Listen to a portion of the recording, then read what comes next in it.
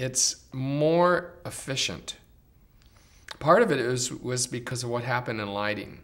It's an interesting thing, winding back the clock 30 years ago, when they used to load in the lights and then they'd load in the scenery and then they'd turn on the lights, and then for 2 or 3 days they'd focus the lights.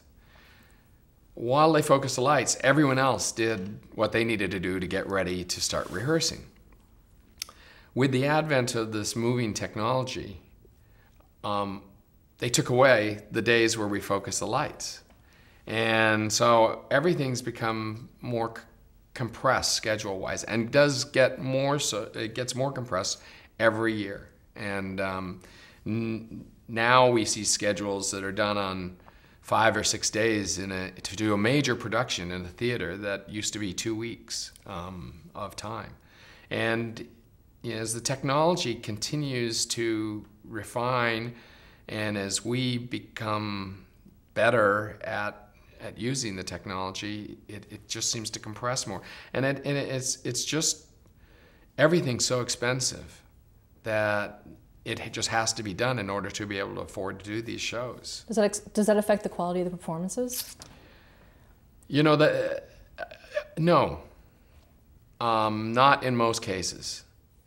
Sometimes it does with certain acts that would like more time to rehearse.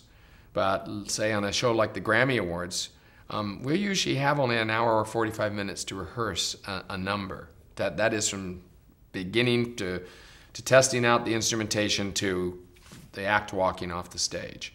And we have to program all the looks, we have to rehearse all the camera moves and everything in that period of time.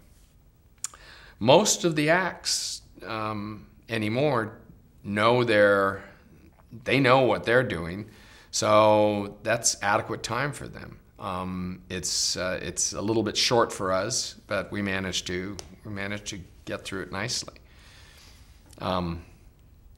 These shows have changed. Also, these music shows especially have changed a lot. The music award shows.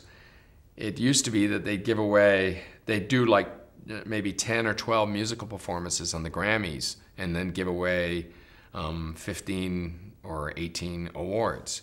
Now they give away 10 or 12 awards and do 20 musical performances. And it creates it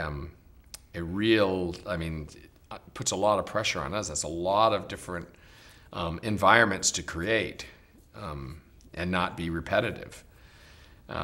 But yes, it's a very intense working environment, and we work 16-hour days frequently. They're just long days.